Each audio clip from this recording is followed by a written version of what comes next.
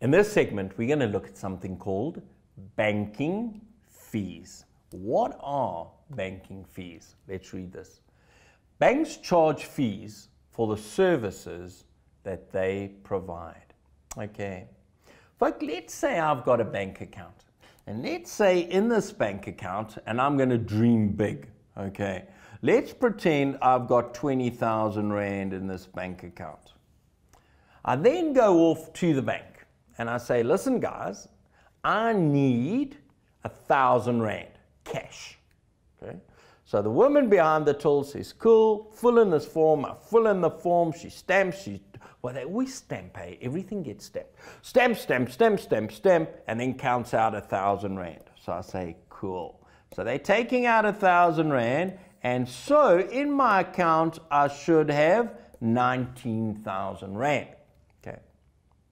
I go to an ATM later, and I say, I want to check that this bank is doing their job right.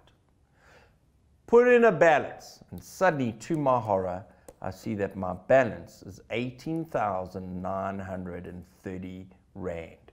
70 Rand has gone missing. It should be 19,000. It's now 18,930. What happened to my 70 Rand?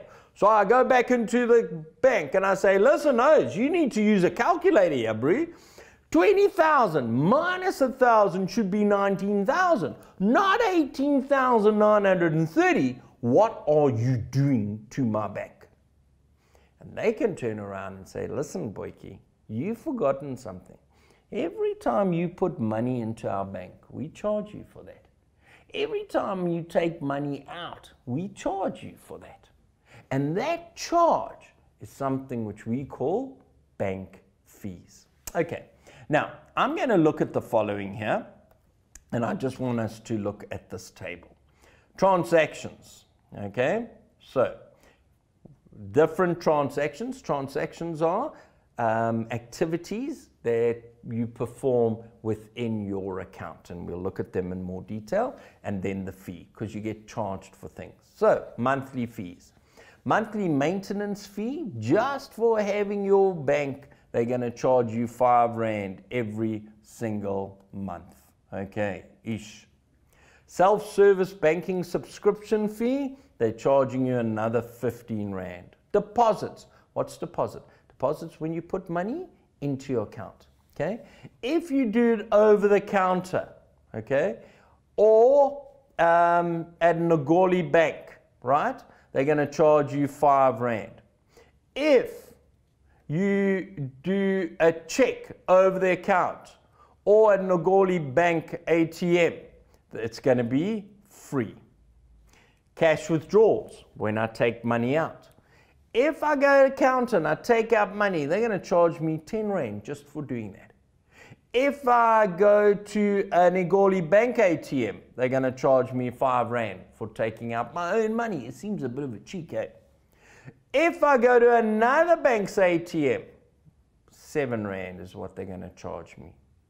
If I go to a till point and I say to them, Hazard, I'm here, okay, I'd like to draw money. Because nowadays you can do that, hey? You can go to a till and you can, with your bank card, and say, please, can I draw money, right? And this bank, which is called Ngoli Bank, okay, we just made up the bank's name, all right, so that we're not running down any bank. They're saying at a till point, they're going to charge you a Rand. If you're buying it with purchase, I go to the bank or go to a shop and I say, cool, I'm buying a bottle of water and I'm buying a packet of chips. Great. Oh yeah, by the way, I also want to draw money. They're going to charge me 2 Rand. Account payments and purchases. If I make an electronic transfer between my own accounts, free.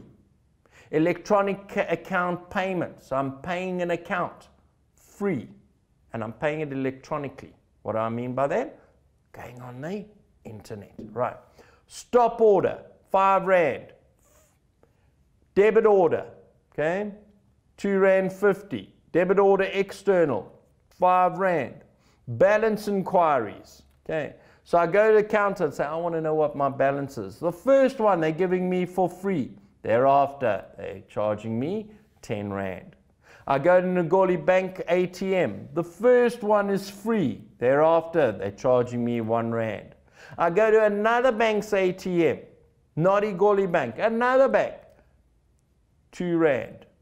If I go to self-service banking, what do I mean by that? Okay, I go off on the internet, check out my balance, absolutely free. Right, so you can see that there are lots of fees that are charged on an account. So I want us to look at this example. Arthur's Bank, Ngoli Bank, lists the following bank fees. Arthur subscribes to self-service banking and pays a monthly maintenance fee. In the space of a month, Arthur performs the following transactions. Okay, so let's write this down. We know that these fees, monthly maintenance is R5, self-service, R15. So already he is paying R5 and R15. Okay, so R15 for the self-service plus the R5 for the maintenance fee. Right, what else is he doing? He deposits R335 in cash at an Ngoli Bank ATM. Okay, so he deposits cash, R5 fee. So the poor guy is paying R5 for putting money into his own bank account. He withdraws 500 cash at another bank's ATM. So now he's withdrawing money at another bank's ATM. Okay? If you withdraw money at another bank's ATM, R7. So this poor guy now has got to pay R7 for taking money out of his own account. He withdraws R100 cash over the counter at an Ngoli Bank branch. Okay, so he goes to a bank branch and he withdraws money over the counter. $10 is what he's got to pay. So the poor guy is paying another R10. Next thing, he inquires twice about his balance over the counter at Ngoli Bank. So he goes into the bank and says, I want to know what is my balance. All right. For finding out what his balance is at the counter, the first one is free. But remember, he did it twice that month. So the second one he's paying R10. So another R10. Oh, going the wrong way. Okay. So R10 for doing this. He draws cash whilst buying groceries at a till. And remember, they're going to charge him R2 for that. He makes 3 electronic account payments to pay for his rent, electricity, and phone bill. Right, so let's have a look here. He's paying 3 electronic transfers. So electronic transfers between accounts, electronic account payments, free. All right, so he's not paying anything for that. 0. Because it's all done electronically. So, not paying anything.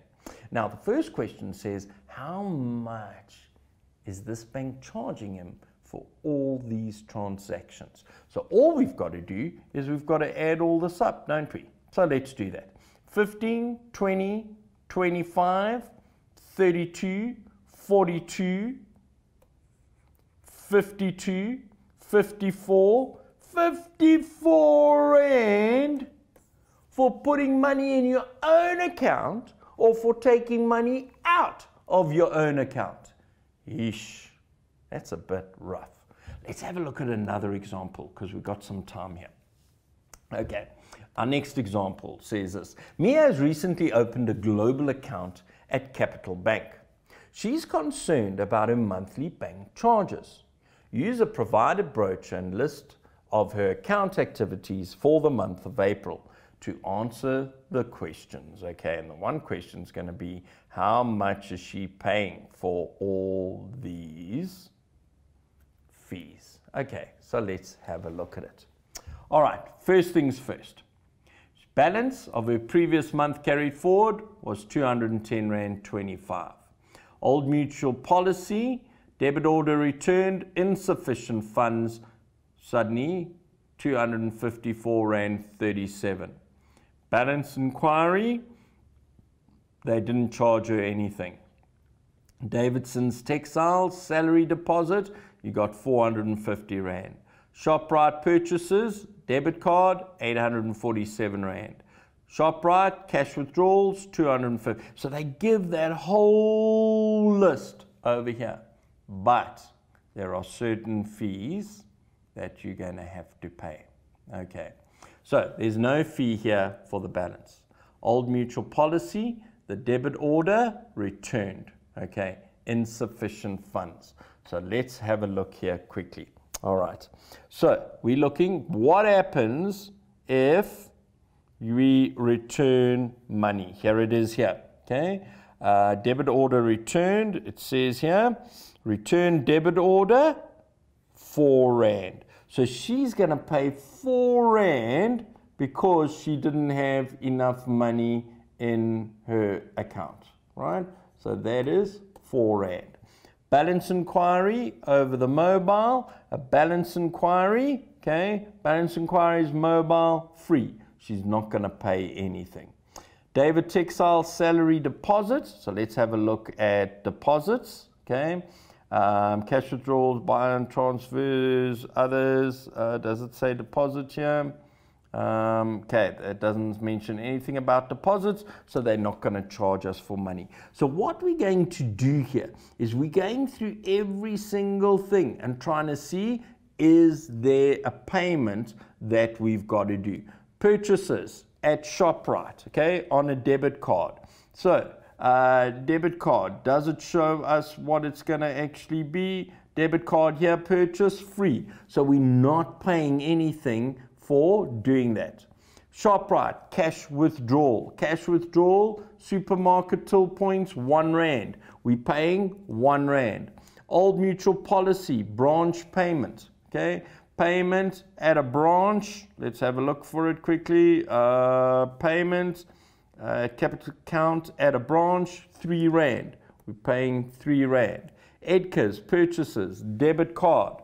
Debit card purchase, free. We're not paying anything there. Capital Bank, ATM, withdrawal. Okay, so withdrawal at a Capital Bank.